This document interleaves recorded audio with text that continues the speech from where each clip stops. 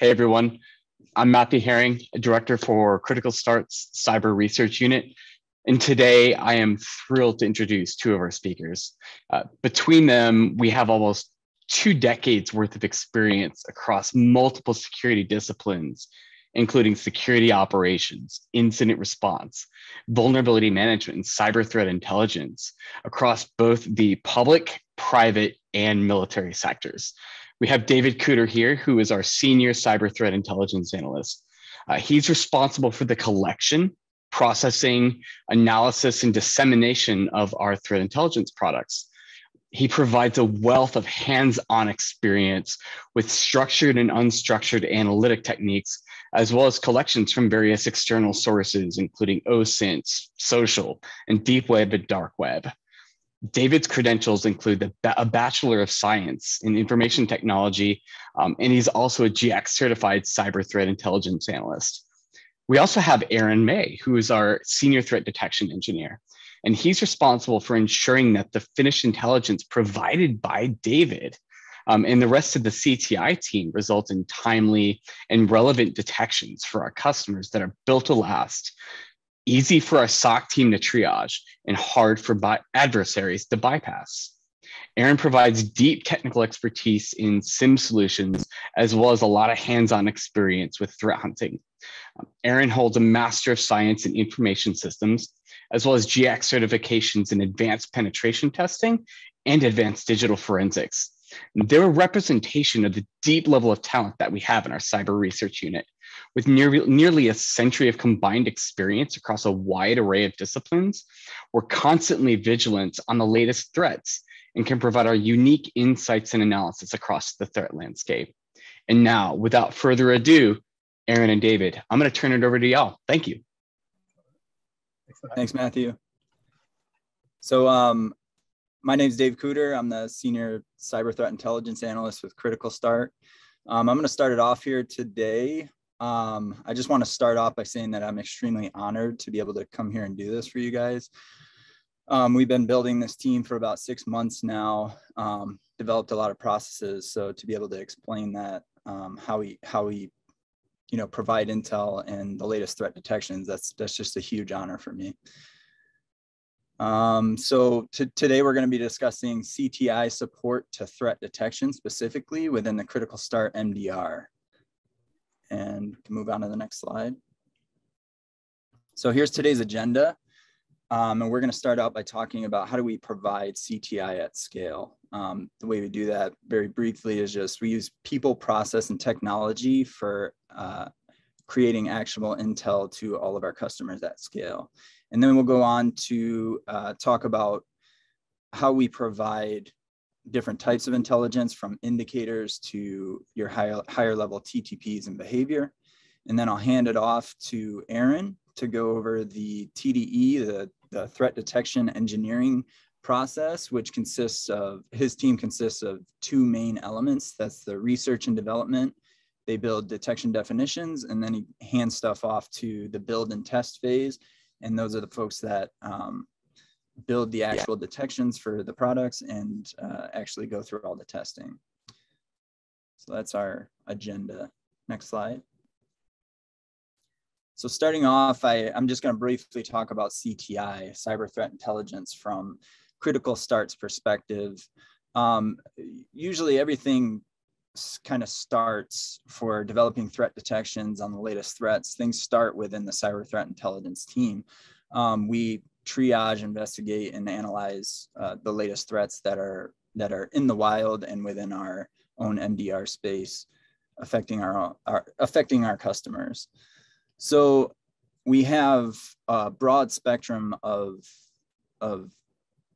customers within Critical Start MDR. So it becomes extremely necessary that we develop processes and utilize technology that helps us create actionable intel at scale. So in the 3 main sectors that we do this is vulnerability intelligence, where we do a look at all the different vulnerabilities that are out there.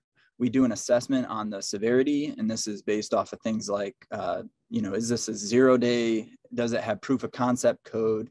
is there exploits in the wild, and does it have remote code execution? And a lot of this is kind of bound up in your CVSS scores, but we do additional threat intelligence analysis to determine if the residual risk is higher to our customers. So then we take those vulnerabilities and we run them through our prioritized run books.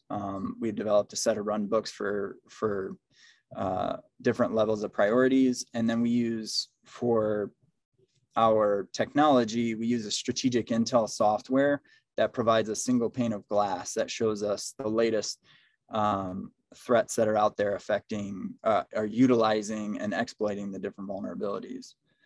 Then we move on to the next sector of what we provide in the CTI team, and that's the latest threat intelligence.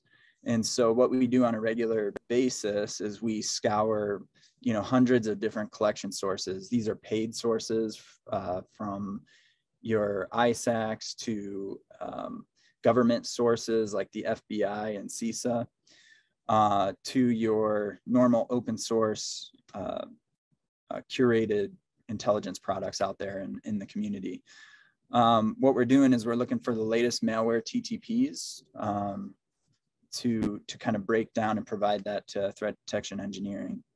We also gather all the IOCs and the indicators of attack that we can glean from those threats. And then we have a threat intelligence platform, a TIP, that we use to integrate a lot of different threat intel feeds into one pane of glass so that we can enrich those latest threats that we find. And then lastly, we like to stay a little proactive and provide imminent threat and sentiment analysis. And the way we do that is by going out there and utilizing social media, utilizing OSINT sources to derive kind of a sentiment, to look at the chatter of what folks might be saying in regards to our customers, in regards to Critical Start.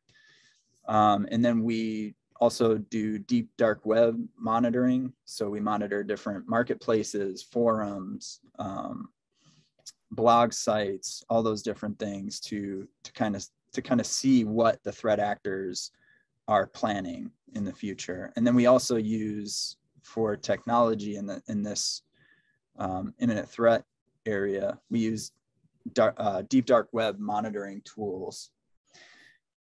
So yeah, that then we package all this up and we kind of provide that to our internal and external customers. So internal customers, that could be the SOC, that could be incident response, that can be any number of groups, but today we're going to focus on cyber threat intelligence, providing threat intel to threat detection engineering. So next slide, we'll take a look at what that looks like.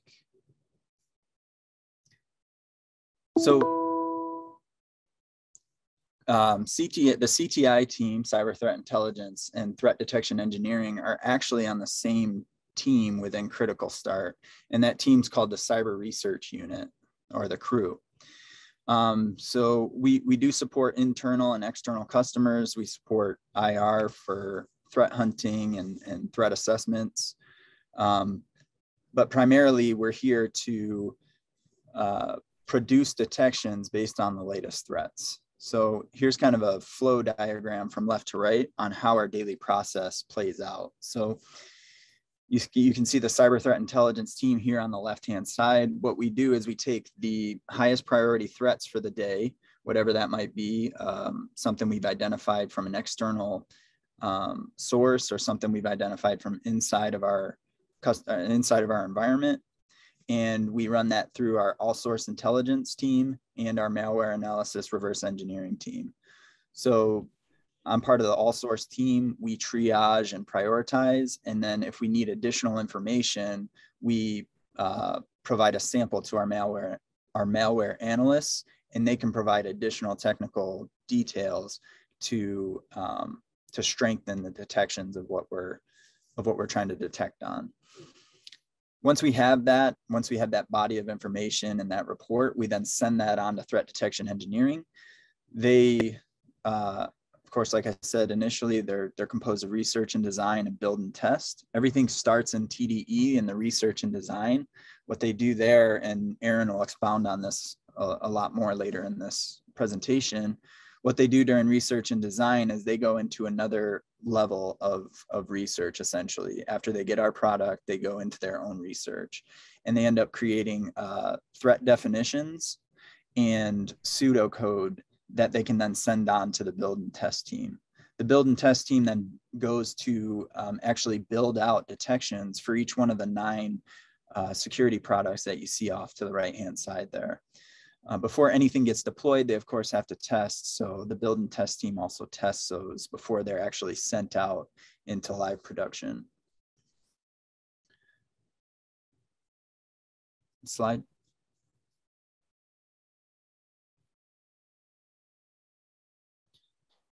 So before we get into the details of what our actual analysis looks like, what our actual product to TDE looks like, I always think it's probably best to start with David Bianco's Pyramid of Pain. Any good talk I've ever seen talks about this, and we think about this on a daily basis. So those of you that are out there, you're probably familiar with the Pyramid of Pain by now, but if you're not, this is kind of the thought process that we take. We provide everything from your lowest trivial IOCs, hash values, IP addresses, domain names. We package that up from the malware that we're analyzing, from the threats that we're analyzing.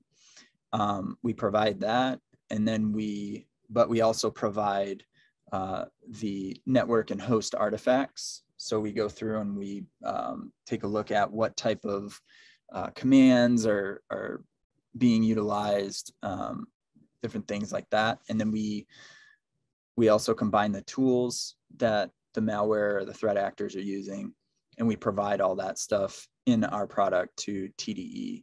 But all these lower level things, of course, are not the greatest types of information to be creating detections from. So ultimately, hash values, those can be changed immediately. They can be changed in a matter of seconds. With each breach, they can be changed. IP addresses, same thing, can be changed almost immediately. So creating detections based off of this is not our ultimate goal. What we want to get to is providing behavioral TTPs. And if you want to click. So when we talk about behavioral TTPs, really what we're talking about is mapping those behaviors that we see in the malware that we're analyzing, and mapping those to MITRE TTPs. So this is a screenshot that I took from MITRE Attack Navigator, and I just kind of mapped TTPs across each stage of the MITRE attack framework. So each phase here up at the top, you can see that each phase is a tactic. It's what the threat actor hopes to achieve throughout that attack or throughout that breach. So we go through initial access, execution, persistence, privilege escalation, and we map the malware to each one of these tactics. And then below you can see techniques. Each one of these techniques has a sub-technique tied to it, and then we can tie each one of those techniques to a different portion of that malware. And so this is the ultimate goal, is to get to this level, producing detections that are based off of behavioral TTPs. Slide. So once we have all this information gathered, we have our IOCs, we have our behavioral TTPs, we wrap all that up into a JIRA, essentially a JIRA ticket. And in that JIRA ticket, we can follow the detection creation from the CTI, cyber threat intelligence analysis, all the way through to the various threat detections that are created for both the SIEMs and the EDRs. So in a JIRA ticket, here's an example of QBot. We recently did an analysis of QBot and developed some detections for it. It created a really good open source example for creating detections. So here's what we were able to provide for QBot. So we provide a brief description of what the malware actually is, or what the actors are actually doing. We talk about the threat actors that use that malware. We describe the industry. We talk about the target technology. What is this malware specifically targeting? Is it Microsoft's endpoints or other types of technology? What types of services is it targeting? And then what type of tools do they provide? And then down at the bottom, you can see we provide a link to all the IOCs that we pulled out of that malware. What we also provide, as you can see, is kind of a blown up screenshot here of an Excel spreadsheet. We essentially provide an entire spreadsheet breakdown of the malware. So on the left-hand side, you can see the procedure. So each portion of the malware that we break out is linked to a specific procedure, and we provide the technical artifacts specific to that malware for each procedure. And then we map that procedure to a MITRE technique. So we give the description of the MITRE technique, the tactic, the technique, and the MITRE TID. And for each technique, we also provide mitigations and detections provided by MITRE ATT&CK. We also provide a link for each technique from MITRE Defend. And what that does is gives us all of the technical artifacts that are associated with that type of technique. Then we kind of scour the open source environment looking for any Sigma and Yara rules that have been written out there specific to this malware. So that includes GitHub repositories and MITRE common analytics repositories. We scour all of that, add that into the spreadsheet, and it just provides this kind of checklist for our threat detection engineers. Once we have all those procedures in that spreadsheet, we map it to chronologically through the kill chain. So step by step, we lay it out. Once we have it laid out nicely like that, then we can go back in and we can pull out behavior that detections can be written on. So here you can see we pulled out a scheduled task spawning a PowerShell script. And so we noticed immediately this was going to be two types of behavior that were going to be important for the later stages of detection writing. And so you can see also below those two TIDs, below the PowerShell and scheduled tasks, there's also technical artifacts that we put in there, like command lines and what the actual PowerShell script was. And so once we have all this, we package it up in that ticket and we send it on to threat detection engineering. And now I'll pass it off to Aaron for him to talk about his piece of this. Go ahead. All right. Yeah. Thanks, David. Appreciate it. So, yep, I'm a part of the threat detection engineering team. And picking up where David left off, we'll talk about a little bit more about what that structure of the team looks like. So in terms of our team processing that threat intelligence and that information they provide, we have two different groups. So we have our research and design group, and we also have our build and test group. And so we'll just talk briefly about some of the kind of the highlights of the different tasks that our team performs in taking in that information. So the first thing here for research and design is that we essentially analyze that threat intel report and are looking at the various components in it, such as references to the TTPs, Sigma rules, references to research papers. And with that information, we do some of our own threat research. So we dive in deeper where we need to. And so that's part of it. The other thing is looking at coverage analysis. Do we already have existing detections? Are there detections out there that are open source that we can leverage? And with that, we're able to prioritize our development. And that's really an important piece of what the CTI team provides, is the ability for us to quickly process information about a threat and then be able to prioritize the development of the detections. So with that information, we begin the detection design phase. And then also just lastly, data source availability. As anyone working in SIEM knows, there's always a question of, is that data available? So that's another big piece of what we look at. And so for the build and test team, one of the primary things is building the detection. So they take the prototype detection, or we also call it detection definition, from research and design, and they start to build out detections. And then secondly, we see here, there's also the translation piece. So a detection may be in a Sigma format, or the prototype detection may have been written in, say, Splunk or Devo. And it's the task of the build and test team to take that query logic and then translate that into the various EDR, XDR systems and other SIEM platforms. Also there's the testing and validation piece.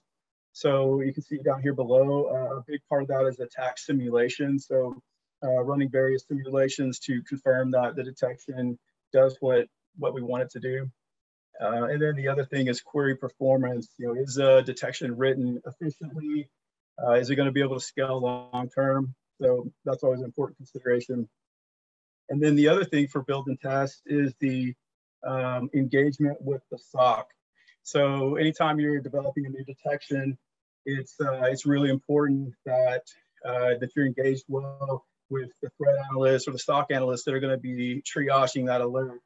So before detections are deployed into production, we go through a review with the SOC and just confirm that it looks like a high value detection. They're going to be able to take action on it. So that's that's it for a high level, how the team is broken up. I'll move on to the next slide here. So in this slide, just a quick visualization of like a very high level of that process of taking in the CTI and then getting that into various products to provide the best possible product customers. So David touched on earlier, we can see here down here in the bottom left corner. In the rest of the presentation, we're going to focus specifically on these two techniques and talk about how we go from this information all the way to detections that are in the consoles. So we can see here, we have this little horizontal funnel, and we can see some of the key components of that CTI threat analysis report. Again, a big piece of what we get from CTI is the prioritization, is understanding what type of impact this particular threat is going to have on our customers, and what is that urgency level to get detections out in order to make sure they're protected. The other thing would be data sources that are related to that particular threat, available signal rules, if there are any, references to technical research papers, and then also references to several different MITRE resources, defend, attack, and then of course the threat summary. And so this next step here is basically just a recap of what we discussed in the previous slide. Just highlights some of those key responsibilities of research and design. And then we move over here to build and test. Again, they're building detection, simulating attacks, and then there's a lot of triage considerations and working with the SOC. And then lastly, the various products. And I don't think this is all the products, but we have some listed here. So in this slide, just want to take a moment to look at some visualizations of what the data that CTI provides us, like what that looks like and how we're able to apply that. So in this top left corner here, we see we're essentially using, you can use Jupyter Notebooks or Google Colab. Those are data analytics applications. And in this slide, we've imported the techniques from the CTI report. And also in that report, they list the data components. So just a quick visualization of seeing, okay, here's all the techniques that are in scope for this particular threat. And then for each of those techniques, we can see those associated data components. And so just kind of gives us an idea of where we need to focus some of that research and what that's going to look like. And if we move over here to the right, Another great tool that we use is the OSIM data sets. And what that allows us to do is take the data from CTI again, import that into a notebook, and then we're able to correlate that with the OSIM data, and we can see specific relationships that we would want to focus our research efforts on. So, of course, at the top, it's always a high one is the process executed command. We have also process created process. And so we can see, these are the type of actions that we need to focus on from a research and engineering perspective. And then also we can see over here the various log sources that were tied to that.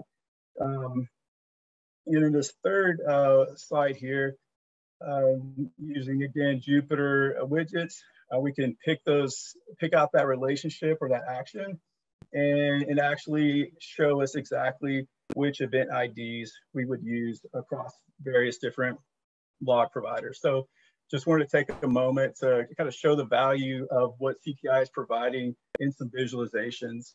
It really does help in prioritizing our research and our development efforts. I'm going to take a break and drink some water here.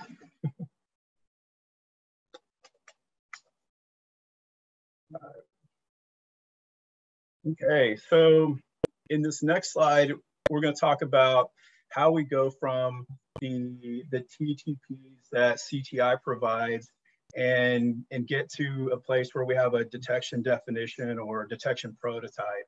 And so, as we mentioned previously, we're focusing on these two particular techniques here.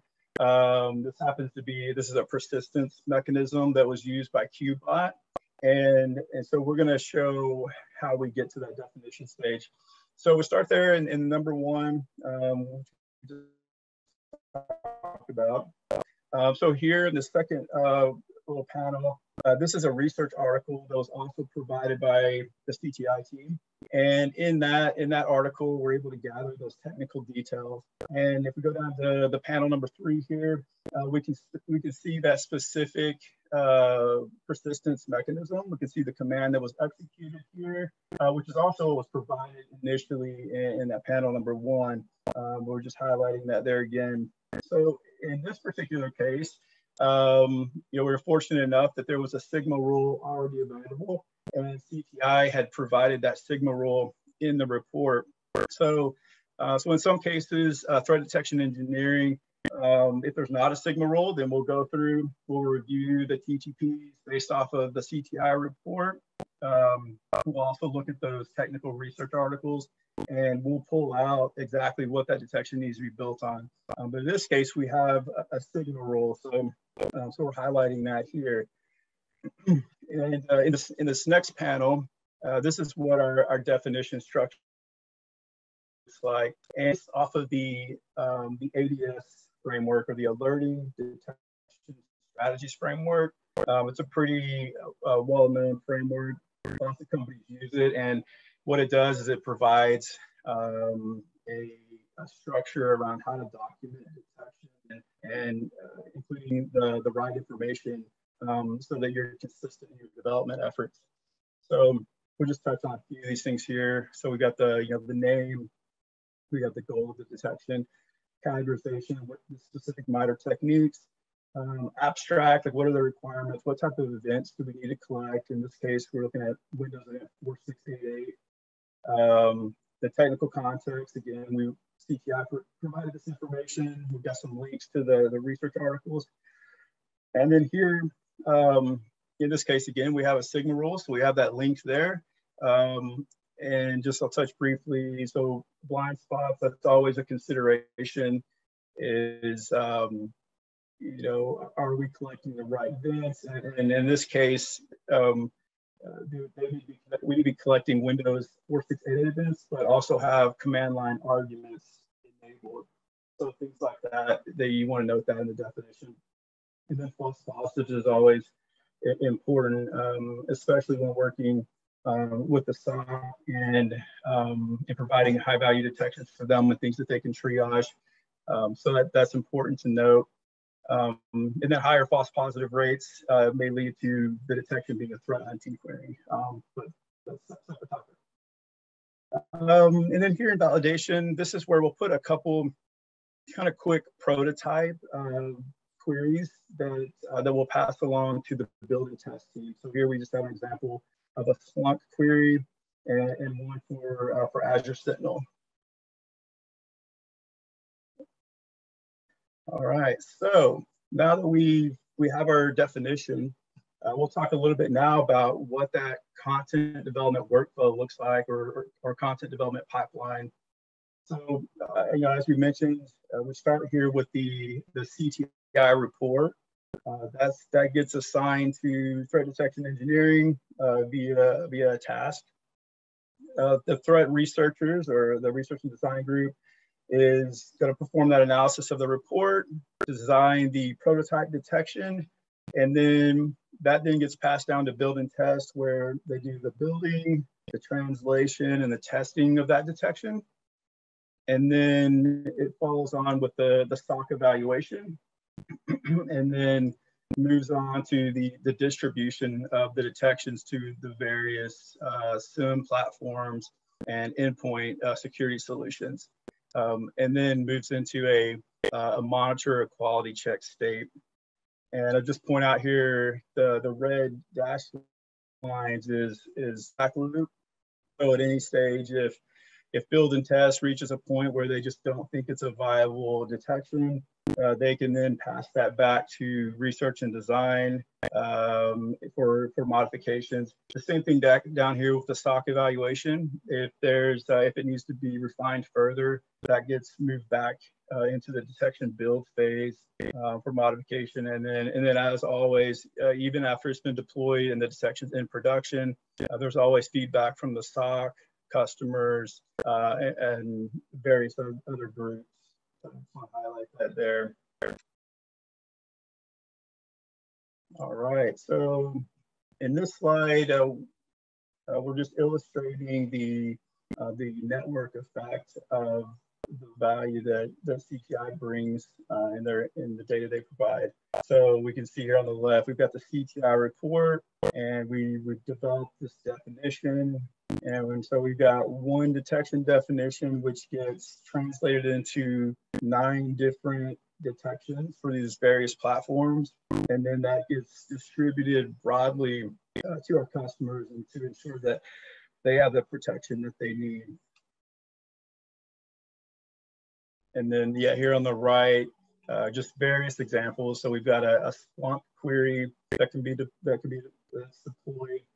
We've got something for Azure Sentinel, Microsoft Defender, and Cortex SDR.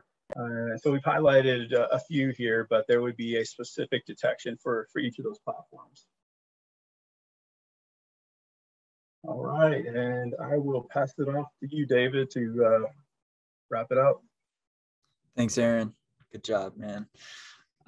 So the overall goal here is to kind of get as broad of a coverage as we can of the MITRE ATT&CK framework. So here's a next kind of a heat map that we did. Actually, Aaron created this, a heat map of our detections as they map to the MITRE ATT&CK framework. The blue boxes here, those are TTPs that we know we've created more than one detection for. The green are TTPs that we've created at least one detection for. And then the yellow are kind of that backdrop for detections that we have either not developed a detection for in the crew, but are assessed to have some sort of coverage out of the box from the products that are in our customer environments. So the goal is to cover down on those TTPs that we view as the biggest priorities for us. That's what we've been focused on in these first 6 months that we've worked together. We're of course riding off of the coattails of folks that came before us, but the crew is essentially trying to capitalize on those most critical priorities and TTPs. So that's what we're looking for in the malware in a lot of cases that we're looking at, or a lot of the threats that we're looking at. We're looking for those TTPs that we deem are the highest priorities, and then triaging the rest of the MITRE ATT&CK framework, the rest of these TTPs and behaviors as we can get to them. that's the end goal. This is how we kind of gauge what our success is, and this is kind of what we're working toward. This is exactly what we're working towards, is that full coverage. So thank you for giving us the chance to come here and talk about, you know, our entire process from CTI triage all the way to TDE kicking out a massive amount of threat detections in our customer environments on a regular basis. This does happen daily. This is a process that we're engaged in on a daily basis. As we said before, we support many customers, and this is how we use people, process, and technology to make that happen on a large scale. So thanks again for letting us be here and talking about our process.